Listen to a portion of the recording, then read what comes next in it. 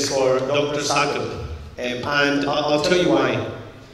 I don't think we truly appreciate the great work that Dr. Sakib has done to track, record, and credit our good history.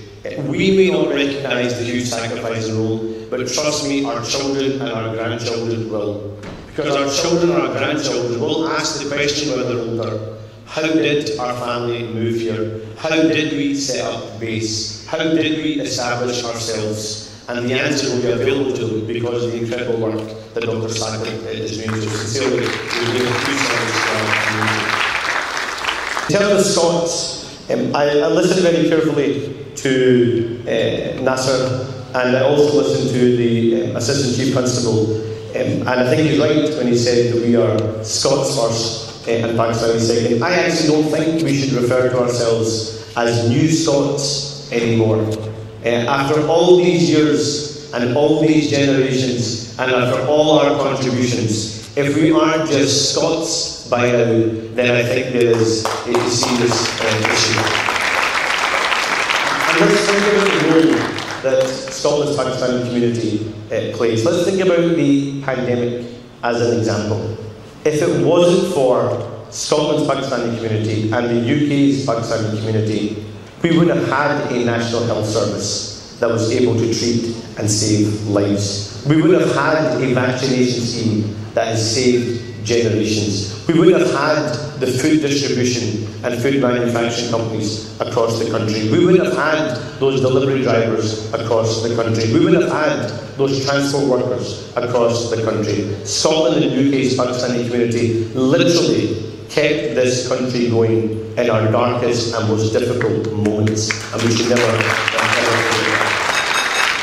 And that then brings me on to what I feel our role is going forward. And can I first of all say that some might think when they see Pakistanis in politics and see Pakistanis in different political parties in Scotland and politics, that somehow that demonstrates a division in Pakistani communities. Actually, I think the opposite.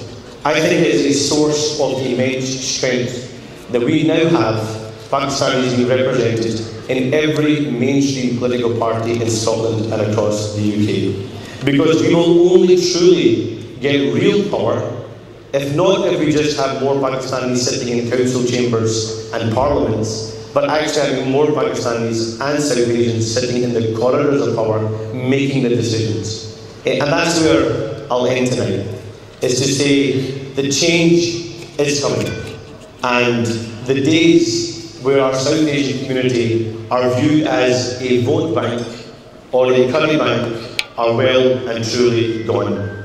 The days where South Asian communities get to lead political parties and get to lead countries is now upon us. The days when South Asian communities get to decide not just which school our children go to, but what they are taught in those schools is also coming. The days when our South Asian communities get to decide not just what shifts they do in our National Health Service, but actually how we operate and run and rebuild our National Health Service is coming.